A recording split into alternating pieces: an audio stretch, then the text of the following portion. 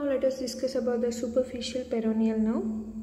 So this is a main nerve of lateral compartment of the leg because it supplies all the lateral compartment muscles, that is our peroneus longus and peroneus brevis, right?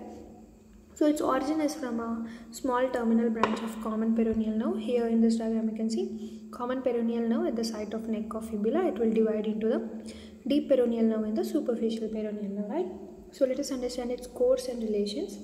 Actually, the superficial peroneal nerve begins on the lateral side of neck of fibula and especially under the cover of upper fibers of peroneus longus.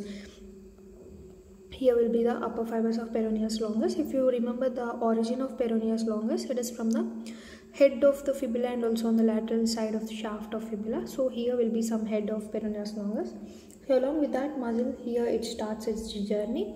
So in the upper 1/3 of the leg, it descends through the substance of peroneus longus, and in the middle 1/3 it first descends for a short distance between the peroneus longus and peroneus brevis, reaches the anterior border of peroneus brevis and then descends in a groove between the peroneus brevis and extensor digitorum longus. Actually, you know that the anterior compartment muscles, you have extensor digitorum longus which will go to the digits, right, to the digits. So between first it is between the peroneus longus, next it is between peroneus longus and peroneus brevis, that is the lateral compartment muscle. So as it is further moving, it is somewhat coming towards the anterior side.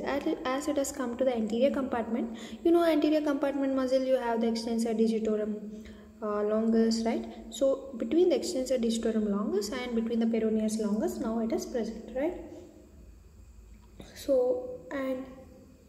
So next what it does, it reaches the anterior border of peroneus brevis and descends in groove between peroneus brevis and extensor digitorum longus. So as it is coming by to the anterior compartment by passing through peroneus brevis, now it is between peroneus brevis and extensor digitorum longus, especially under the cover of deep fascia. So at the junction of upper 2/3 of lower 1/3 of leg, it pierces the deep fascia to become the superficial and divides into the medial and lateral branch.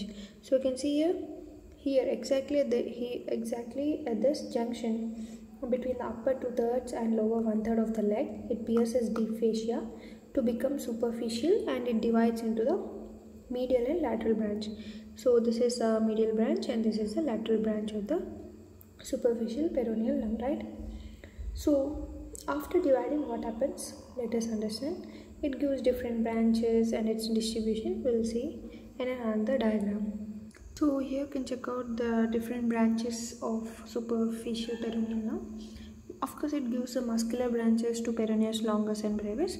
Next, it gives the cutaneous branches, especially through its terminal branches, and it supplies lower 1/3 of lateral side of the leg. So you can see this is the lateral side of the leg. So lower 1/3 of lateral side of leg is supplied by superficial peroneal nerve, right?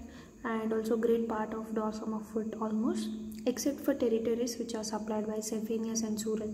You know, sural supplies the lateral most part and saphenous of course supplies the great toe side, right? So except that part, this remaining part is supplied by a superficial peroneal nerve. And deep peroneal nerve supplies, you know, this arch between the first web space here. So these are supplied by a deep peroneal nerve. So the medial branch crosses the ankle. So as I said, here you can see the superficial peroneal nerve at the ankle, it divides into the medial branch and a lateral branch, right? So medial branch crosses ankle, divides into two dorsal digital nerves, one for the medial side of the big toe. So one supplies the medial side of the big toe and others for the adjoining sides of the second and third toe. For this one for the second and third toe. And next, coming to the lateral branch, this is the lateral branch. The lateral branch also divides into two dorsal digital nerves, one for adjoining sides of the third and fourth, you can see the third and fourth, and one for the fifth toe. So this is how the toes, all toes are almost covered by the medial and lateral branches of the superficial peroneal nerve.